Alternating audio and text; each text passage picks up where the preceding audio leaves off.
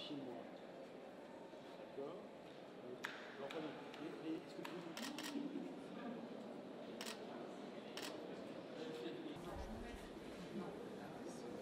So, we had the very great honor and pleasure to host our Irina BOKOVA, General Director of UNESCO, in a very symbolic days for Europe and for the world. You know that this is the 10th anniversary of the convention, UNESCO Convention on Culture, Diversity, and so the cooperation, and also for the dialogue, intercultural dialogue. And today we are coping with this subject as Europe in a very, very difficult days. You know that at the end of this fantastic hearing, we totally agree with some proposal and the reflection that Irina BOKOVA said, as that there is a very connected the item of destruction of cultural heritage, human rights, and cultural diversity, and the future of peace, and to build a peace. The education is one of the main tools for reduce this extremism and this aggressive military aggression on cultural heritage, but also to reduce extremism in our country, also in Europe, and prevent this radicalization. We are very proud to also have contributed as parliamentarians, because you know that in April we, starting from Cultural Initiative, we approved a very important resolution of the Parliament on the destruction of cultural heritage, organized in July in our committee a very important hearing on this, also with the penalty court, International Penalty Court, with UNESCO experts, and also with the others, representative of the networks of museums and monuments.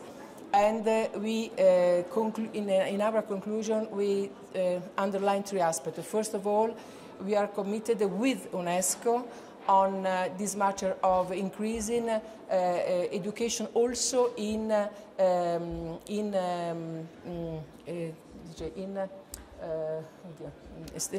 situation of emergency, in emergency situation. And also that's why we ask during our debate on migration, and insert inside the resolution, the final resolution of the Parliament, that we have to take into account the rights of education of children and of young persons. Secondly, and also in the refugees.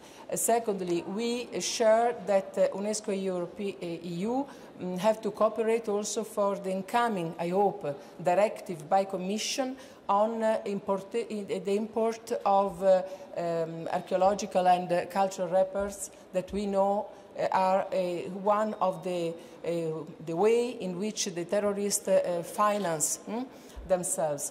And third, we are also we are waiting for the next council, UNESCO Council, Executive Council on October, in which we push this also in a last meeting with 83 ministers in Italy, in Expo, Milan Expo, organized by Italian government, for have this I call it a task force, international task force, to face to these terrible minaccia that are against the monuments. And I also propose to dedicate the European Year of Cultural Heritage, maybe in next years, to the heroic Khaled al-Assam, an archaeologist tortured and killed by terrorists behind Palmyra.